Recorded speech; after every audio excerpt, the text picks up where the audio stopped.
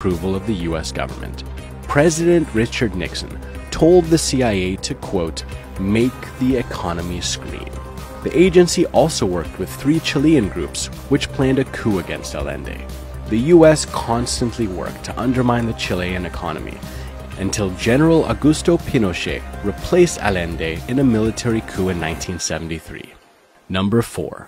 Media takeover. The CIA will buy and use newspapers, TV, and radio stations to change public opinion and push anti-government rhetoric. This is what it did in Rome, Italy in the mid-20th century.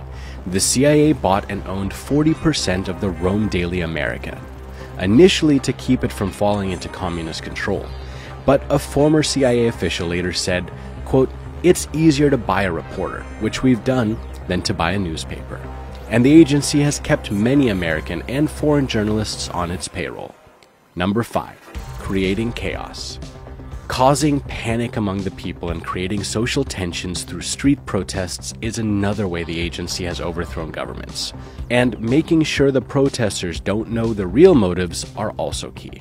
The fact that Iran's democratically elected leader Mohammad Mossadegh nationalized an Iranian oil industry previously operated by British companies was not very welcome by the US and the UK.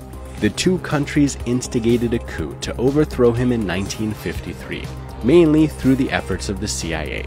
To throw Mossadegh out, millions of dollars were channeled into Tehran to buy off his supporters and finance street protests.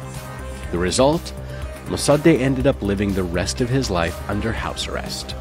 This is what we do know about the secretive organization, but who knows what we don't know.